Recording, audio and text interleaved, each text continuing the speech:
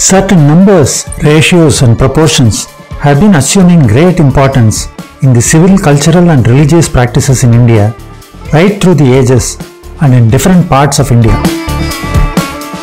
We shall, in this video, take a look at how one of those, the ratio or proportion of 5:4, has been figuring prominently in different activities throughout India right from ancient times. If you like the content of this video, please do click the like button, share it by forwarding it to your contacts and friends, and subscribe to this channel.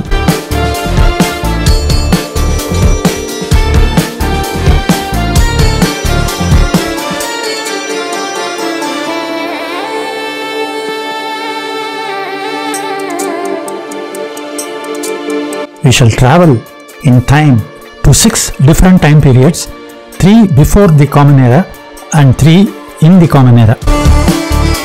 Let us do a time and space travel using a time machine and go back in time to 4600 to 3900 years ago, that is to 2600 to 1900 BCE. This is the mature period of the Harappan or Indus Valley civilization as per the dating study by Jonathan Kenoya, referenced in the credits section at the end of this video and also in the description. And also do a space travel to 4 sites of the Harappan or Indus Valley civilization. We have the first instance of the 5:4 ratio coming into play at Dholavira, the Harappan site in the Rann of Kutch in Gujarat.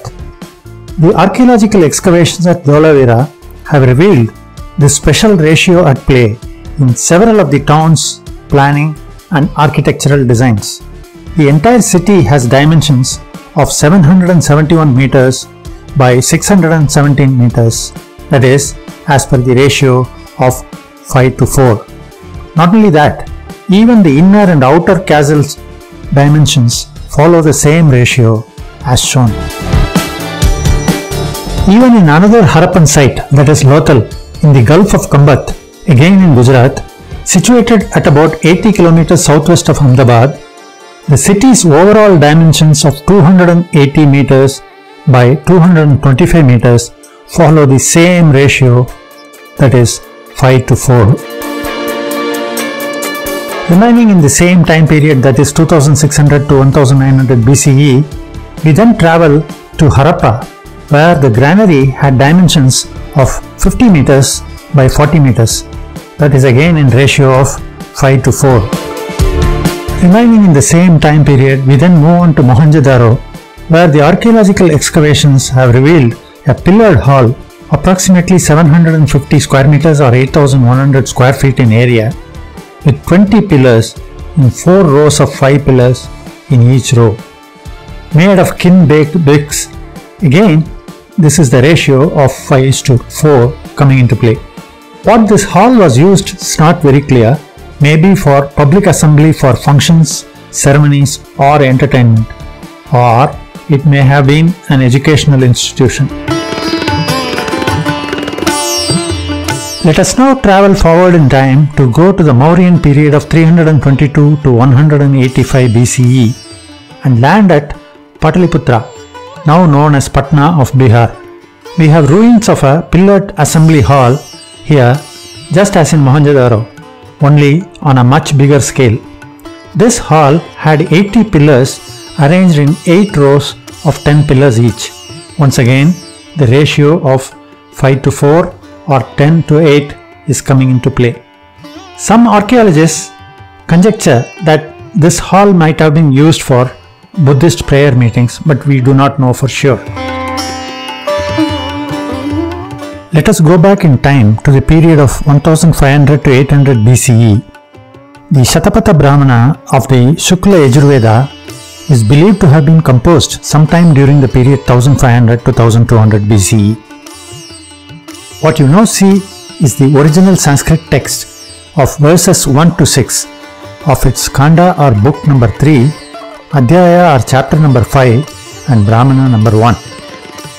Now we see its transliteration in English, giving detailed instructions on how to construct the trapezoid shaped Mahavedi or the great fire altar for performing yajnas or sacrificial rituals. The gist of these instructions is that the length of the western side of the Mahavedi is 30 steps and the eastern side 24 steps, that is in the ratio of 5:4. The Baudayana Sulbasutra is dated around 800 to 1000 BCE. Shulba in Sanskrit means measurement, so this work contains a number of rules and procedures related to geometry and measurement. As you may all know, the theorem by Baudayana on the relationship between the three sides of a right angle triangle preceded that by Pythagoras by a few centuries. In this verse number 3 of chapter number 4 of the Baudayana Sulbasutra, the dimensions of the Mahavedi or the great fire altar are given as 30 prakramas on western side and 24 prakramas on eastern side, thus being in the ratio of 5:4. A prakrama is an ancient Indian unit of measurement equal to 30 angulas, each angula being 1.76 centimeters. So a prakrama is approximately 53 centimeters. We then move on forward in time to 550 to 575 CE, the period in which the encyclopedic work Brihat Samhita was composed by the multidisciplinary scholar Varahamihira, who was proficient in mathematics, astronomy, astrology, agriculture, gems and pearls, architecture, rituals, and much more. Brihat in Sanskrit means vast or very large. Many of the rules of Vastu Shastra, a compendium of principles governing the dwelling places and buildings, are taken from Brihat Samhita. In this fourth shloka from the 53rd chapter of Brihat Samhita, Varahamihira says, "The king's house is of 5 kinds.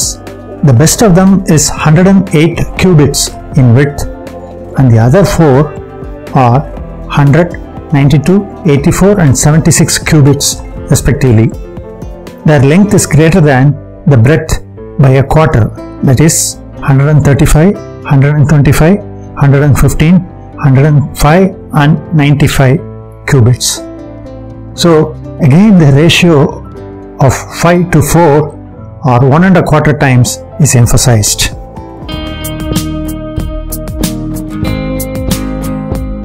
We then move back a bit in time to around 400 CE, when the famous iron pillar at Mehrauli, Delhi was built. As you all know, this pillar has withstood the ravages of time and weather and does not show any sign of rusting even after 1600 years. The inscription on the pillar in Brahmi script says that it was built by Chandragupta II. He is also known as Vikramaditya and ruled during the period of 380 to 415 of Common Era.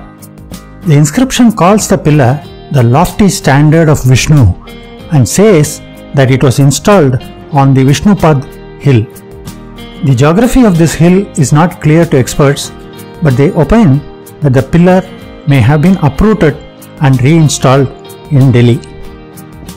This diagram from Michel Denino's book The Lost River on the Trail of the Saraswati, acknowledged in the credit section and description of this video, shows the dimensions of the iron pillar in terms of the ancient Indian units of length, namely Dhanush, indicated by letter D, which equals approximately 1.9 meters, and Angula, indicated by the letter A, which equals 1.76 centimeters. The pillar's total length is 7.67 meters, which is precisely 4 Dhanush, whereas the length above the ground is 6.12 meters. The ratio of these two lengths is exactly 5:4. Surprised? We finally travel in time further forward to the most recent period of 1700 to 1949 of Common Era to explore a very unique usage of the ratio 5:4. The ratio of 5:4 when expressed as a fraction is 1 1/4, known as Sapadaikam in Sanskrit, from which the Hindi word Sava is derived. This gave rise to the title of honor Savai for a generation of rulers of Jaipur, starting with Savai Jai Singh. Savai meant a person who is a quarter more in valor, intelligence, ability and all other good qualities than a normal person. Even cities founded by these rulers took on this title. For example, Savai Madhopur after its founder Savai Madho Singh. Thus we see that for over 4600 years, that is from 2600 BCE till the present day, the ratio of 5 to 4 has occupied a very prominent position in Indian civilization in various activities such as civil, cultural, religious, architectural, royal, etc. It is remarkable that even today the Mahavedi or Great Fire Altar is constructed with dimensions in the same ratio. So what is special about this ratio of 5:4? What is the reason it has been followed in several activities? Is it spiritual or religious or just a custom? We just don't know. Maybe after viewing this video, some of you may be motivated to inquire deeply and find the answer. If you do, please let me know. Please check out our other videos in the full playlist and please subscribe to our channel by clicking the respective links.